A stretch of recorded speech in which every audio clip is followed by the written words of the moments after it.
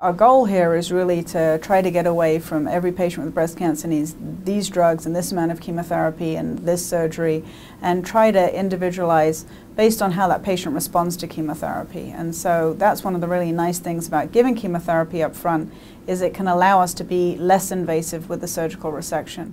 I think that the take-home point from the study is I think more and more institutions are looking at utilizing X-ray ultrasound post-chemotherapy to give the clinicians an indication of the response to the disease, not only in the breast but also in the lymph nodes. And then the surgeons can use that in their counseling with the patients to define what kind of surgical intervention to pursue in the axilla.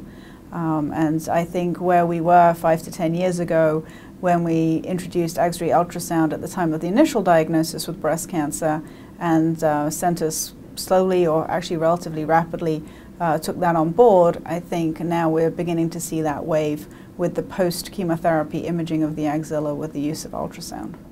Less women will suffer the side effects from an X-ray dissection, being pain and lymphedema.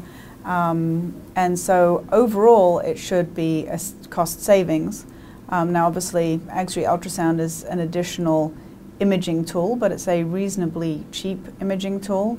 Most of these patients are having a breast ultrasound post-chemotherapy to evaluate the response in the breast, and so often it can be performed that the radiologist does the X-ray ultrasound at the time of the breast ultrasound, so it doesn't need to be an additional visit or an additional inconvenience for the patient in terms of patient flow.